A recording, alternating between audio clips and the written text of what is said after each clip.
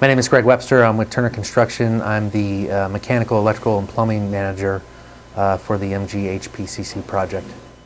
We use Navisworks and other AutoCAD or Autodesk-based softwares to do the coordination for the building. So when we receive a project or when we're working on a project, we have our subcontractors generate their coordination drawings or coordination images in AutoCAD 3D, and we import them into this tool Navisworks, which is a AutoCAD based, it's a viewer, so to speak. You can't really generate anything with it, but it can combine these 3D images that are AutoCAD images, combine them and perform something called clash detection, so that you can determine if there's a hit or a clash with other trades between a plumbing, for example, between plumbing and electrical and ductwork HVAC, and then as a team through the coordination process you can figure out how to resolve those clashes. Basically, you have several pieces of equipment and infrastructure that make up a cooling system. In the data hall is obviously the need to cool a lot of hot or heat generating equipment, computer equipment, but you've got chillers. You've got two centrifugal chillers, one magnetic bearing centrifugal chiller that work in conjunction with a condenser water system that has cooling towers, various pumps, various heat exchangers that make up what I'll just in general call the chilled water system for the building, the main source or the main equipment, the main systems that serve to provide cooling to the building. So where I am right now is I'm on the south side of the building. This is the MGHPCC data center building.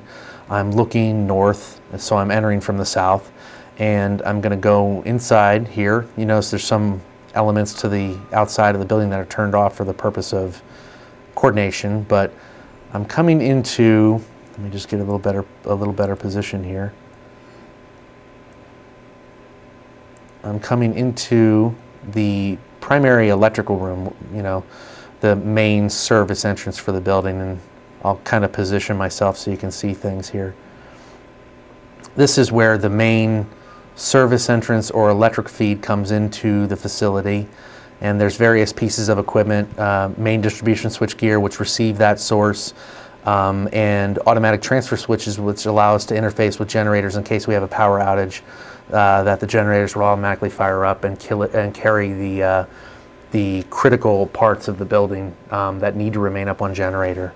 So what you're looking at is this whole room is dedicated to the primary electric equipment, which serves as the main point of distribution to everything else in the building.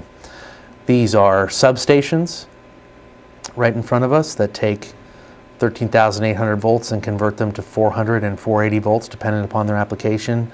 And all these things coming out of the top of them are cable tray with feeders that serve smaller distribution equipment in the building, and then that gets distributed even further to other things such as computer equipment.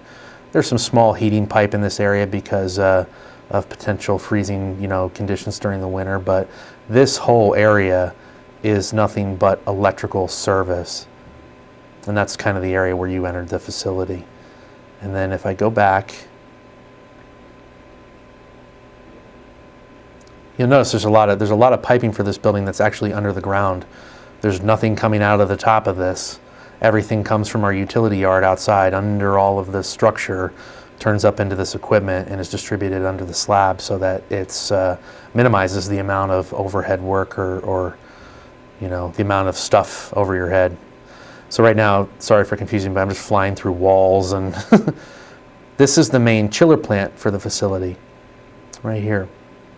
And what I was talking about before, these are the chillers that I was referring to. These are the main components that cool the facility.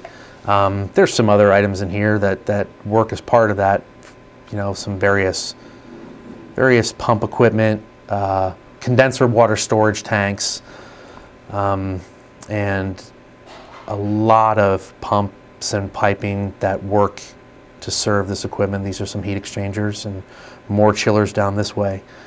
If I start to look up above here, you'll see kind of what the overhead distribution looks like. Various levels of electrical sprinkler piping, more chilled water piping over here that you can see, and domestic water, sanitary piping, everything that it takes to make a building, you know, like this operate. Over to the right, I'm showing more and more piping, ductwork. Right now I'm actually in a piece of ductwork. More piping here. This is a very congested area, as you can see. Lots of stuff fits into this area. And down here as well.